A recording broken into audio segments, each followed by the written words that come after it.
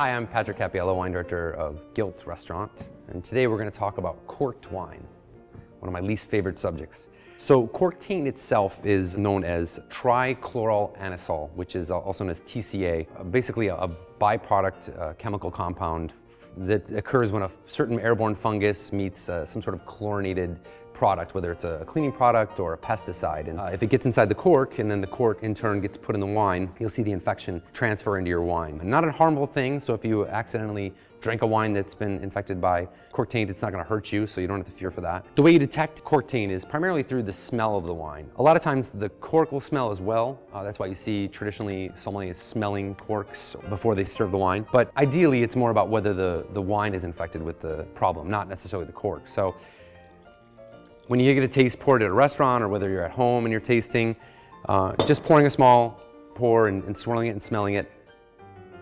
The smells you're going to be looking for are kind of a musty smell.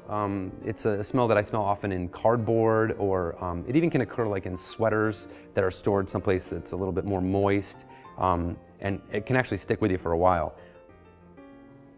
It can occur in wines in small amounts and be kind of more of a background noise, or it can be something that's really intense and really pollutes the whole wine. That's why a lot of winemakers are turning to screw caps or synthetic corks as alternate closures, which can ensure the TCA not being infected through the cork itself.